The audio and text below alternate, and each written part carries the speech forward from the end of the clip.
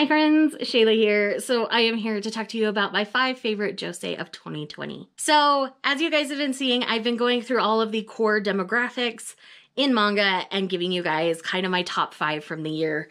And I haven't necessarily, like they didn't all necessarily come out in 2020, but I read them in 2020. I believe all of the ones on my list for this did come out this year. So I am genuinely excited to continue with these lists. I've had a really fun time compiling all the lists, and I cannot wait for you guys to pick up and enjoy some of my favorites. So let's dive in. These aren't in any particular order. I love them all equally. You just have to know that before I start. So, An Incurable Case of Love. I really wasn't sure how I was going to feel about this, but I ended up really loving and enjoying it. In this one, we're following Nanase. And Nanase had an experience with a young doctor early on in years. She saw an elderly woman like fall and have kind of an accident. I'm not sure if it was her grandmother or just someone on the street. I can't remember exactly. But this young doctor stops and helps. His name is Dr. Tendo. And so from that moment, she decides she wants to be a nurse at this particular hospital so that she can be closer to Dr. Tendo. Well, when she meets Dr. Tendo, she finds out he's a grumpy, curmudgeon-y man and doesn't remember her at all. So this is about Nanase's journey in getting to know who Dr. Tendo actually is and Dr. Tendo getting to know her and their work relationship together, as well as their budding romantic relationship as the series goes on. This one is currently 5 volumes deep. I absolutely love and adore it. Again, I really love the art style. It's fantastic. And I can't get enough of this series. I always look forward to the volumes when they're coming out.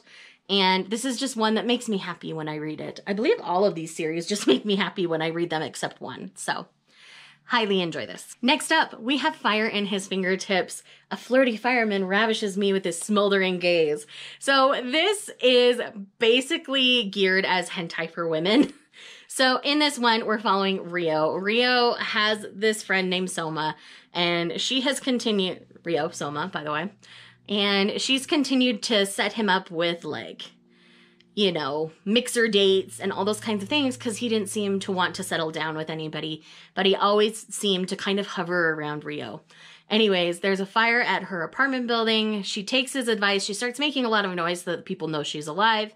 And then all of a sudden she stops. He comes stumbling into the room. He's like, oh my gosh, you're here. You're okay. I've got you.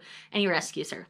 And then from there, she doesn't have anywhere to stay. He's like, well, you can come stay at my place. And things go from there. It's steamy as all get out. I've read the 2 volumes that are out in this. I love and adore it. It is so good. Oh, and this is, I can't even really show you panels outside of the very beginning here. Like this is when he rescues her. But it is so filthy smutty. If you're looking for a dirty, dirty, smutty manga series, you have to try Fire in His Fingertips. And this is just so much fun. Their relationship is actually really cute, mixed up in all the smutty things and the smutty adventures. But that's just how I live my life. I want a sweet romance, but down dirty and filthy times. So one thing I will caveat with this is it does have the Japanese cultural trope of, I would say it's like, it's kind of non-con, but not really, because she doesn't really do anything to stop him except saying no. But in Japanese culture, that's something that women aren't supposed to want and enjoy sex. So culturally, of course, she's going to say no when he is like arousing her. So you have to know that going into this series. And it even talks about it in the 2nd volume a little more. He's like, you really can't admit you want this, huh?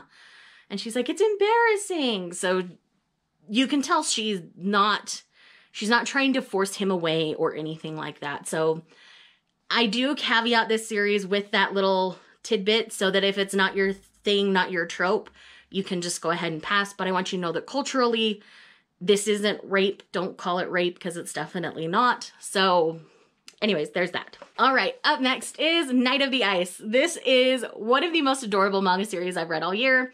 So in this, we're following Chitose. Chitose is this cute girl on the back. Her best friend is Kokoro. I always want to forget his name. So Kokoro, this guy here, is a professional figure skater, but he has a problem. He cannot land his quad jumps unless Chitose comes and casts a spell on him from his favorite magical girl anime. When she does that, he has the confidence to land his jumps and do great. But that does upset kind of her work life, and so this is a really interesting romance between the two of them and figuring out what they truly mean to each other. It's the sweetest thing. I love it so much.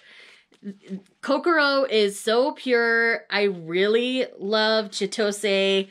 They are just the cutest, and I just love them.